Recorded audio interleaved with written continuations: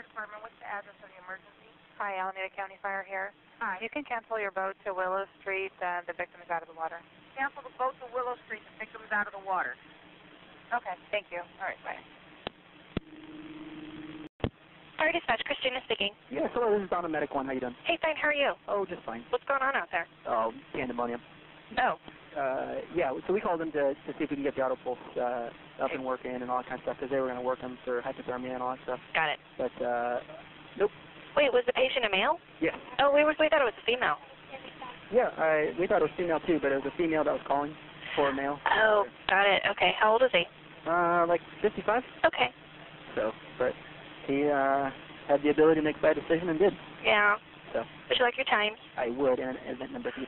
Okay, event number is 36357. Yeah. And then your time dispatch was dispatched 11:34 and routed the same. On scene 11:36. Day of the death of Raymond Zack.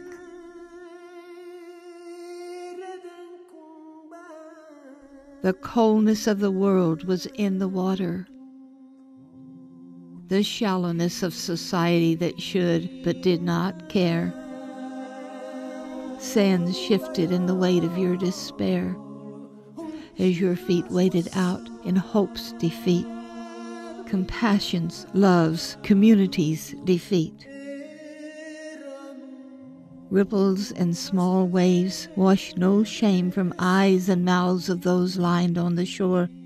Each one absolved himself, herself from blame, where no one called, "Come back, come back, we're here to want you, help you, want to be here for you. We know how to save." All saw your hands up in surrender. You gave up, but did not give up. You gave up prayers, for miracles do happen. God, I love you still. God, did you say? God, you who made me, love me. You who made all, forgive all. So the coldness of the world entered arteries and heart, and bone and brain, in the bay where you stood and prayed until the penetrating coldness of the world and inhumanity of water's hypothermia took you to death. A day like other days, potent with mystery, history, old tales, birds every feather counted flew by. How a feather balanced scales weighing a destiny. Coast Guard ship silhouetted against the sun reminded Charon's boat would gather everyone. Windsurfers skimming, shining calm, could give message one walked on troubled seas and lived. Free-willed to love, save too. You did not walk again to shore. What dark obscured the way?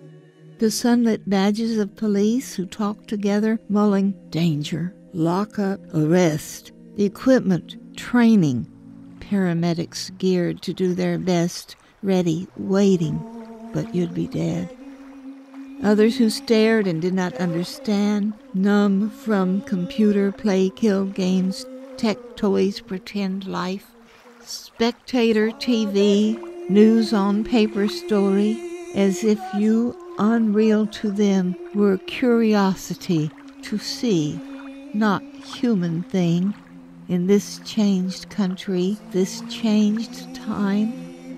It was a day unlike any other day we ever knew, and nothing could call it back to undo. Its tragedy and trauma would live on forever. Day of the death of Raymond Zack.